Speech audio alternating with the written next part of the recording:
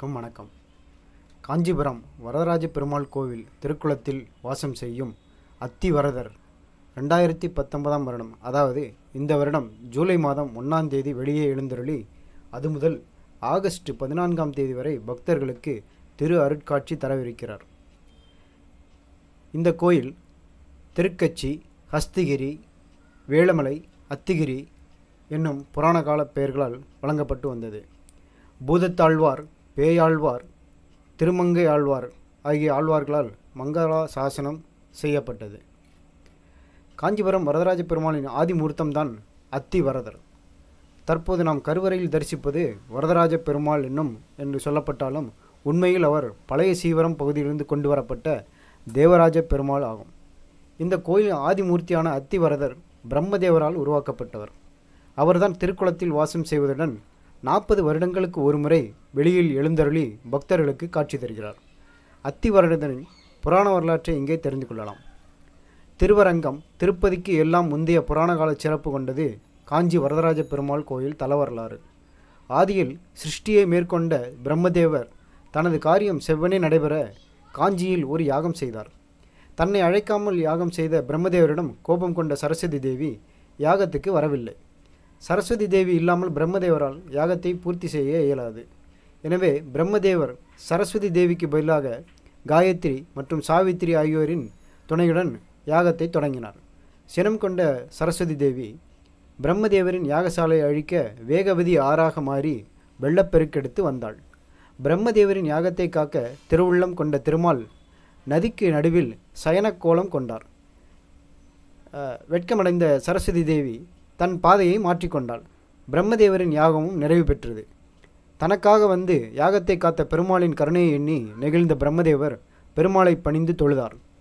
தேவர்களும் பெருமாளை வணங்கி வரங்களை கேட்டனர். அவர்கள் விரும்பிய எல்லா வரங்களையும் கொடுத்தால் பெருமாள் வரதர் என்ற திருப்பெயர் பெற்றார். ஒரு சித்திரை மாதம் திருவோண நட்சத்திரத்தில் பெருமாள் தேவர்கள் அனைவருக்கும் புண்ணியகோடி விமானத்தில் சங்கு சக்கரம் கதை தாங்கிய திருக்கோலத்தில் காட்சி தந்தார். எனவே அதே நாளில் பிரம்மதேவர் தனக்கு தரிசனம் தந்த பெருமாளின் திருவடிவத்தை அத்தி மரத்தில் வடித்து வழிபட்டார். இப்படித்தான் அத்தி வரதர் மண்ணுலகில் எழுந்தருளினார். பிரம்மதேவரால் உருவான அத்திமர வரதராஜரை தேவலோக யானையான ஐராவதம் தனது முதுகில் சுமந்தது. பின்னர் ஐராவதம் சிறு குன்றாக உருமாறி அத்தி, யானை, கிரி, வேளமலை என்று பெயர் பெற்றது. அத்திகிரியில் எழுந்தருளிய பெருமாள் ஞானியர்களுக்கும் தேவர்களுக்கும் வேண்டும் மரங்களை வேண்டியபடியே அருள் புரிந்து வந்தார். பின்னர் ஒரு முறை பிரம்மதேவர் அத்திவரதரை முன்னிறுத்தி ஒரு யாகம் செய்தார். யாகத்தீயின் காரணமாக அத்திவரதர் பின்னப்பட்டு விட்டார். பிரம்மதேவர் பதறிப்போனார். வேறு எந்த வடிவத்திலும் பெருமாளை உருவாக்க முடியாத சூழலில் பிரம்மா திருமாலை வேண்டினார். அவருடைய ஆலோசனையின்படி அத்திவரதரை கோயிலில் 100 மண்டபத்திற்கு வடக்கிலுள்ள 2 திருக்குளங்களில் தென் திசையிலுள்ள நீராளி மண்டபத்துக்கு கீழே உள்ள மற்றொரு மண்டபத்தில் வெள்ளிப்பேழையில் சயனக்கோலத்தில் வைத்தார். யாகத்தியின் உஷ்ணமான பெருமாள் கலியுகம் முழுக்க இந்த அமிர்தசரஸ் என்னும் ஆனந்த புஷ்கரணி திருக்குளத்தில் குளிர்ந்த நிலையில் இருப்பார் என்றும் இதனால் எந்த காலத்திலும் இந்த குளம் வற்றாது என்றும் பிரம்மதேவருக்கு சொல்லப்பட்டது. அத்திவரதர் திருக்குளத்துக்கு அடியே சென்றதும் பழைய சீவரம் என்ற ஊரில் இருந்த தேவராஜ பெருமாள் அத்திகிரிக்கு நமக்கெல்லாம் அருள் புரிவதற்காக வந்தார். ஆதியில் தோன்றிய அத்திவரதர் நீருக்கடியே அறுதியில் இருக்கிறார். பிரம்மதேவருக்கு பெருமாள் கட்டளையிட்டபடி 40 ஆண்டுகளுக்கு ஒரு முறை குளத்து நீரை எல்லாம் இறைத்துவிட்டு பெருமாள் மேலே எழுந்தருளுவார். சயன மற்றும் நின்ற கோலமாக 48 நாட்கள் பக்தர்களுக்கு வரதர் சேவை சாதிக்கிறார். 40 ஆண்டுகளுக்கு ஒரு முறையே இவரை தரிசிக்க முடியும் என்பதால் அப்போது பக்தர்கள் கூட்டம் அலை மோதும். வாழ்வில் ஒரு முறையேனும் இவரை தரிசிப்பது மோட்சத்தை அளிக்கும் என்பார்கள். 2வது முறை யாரேனும் தரிசித்தால் வைகுந்த பதவி பெறுவார்கள் என்பது ஐதீகம்.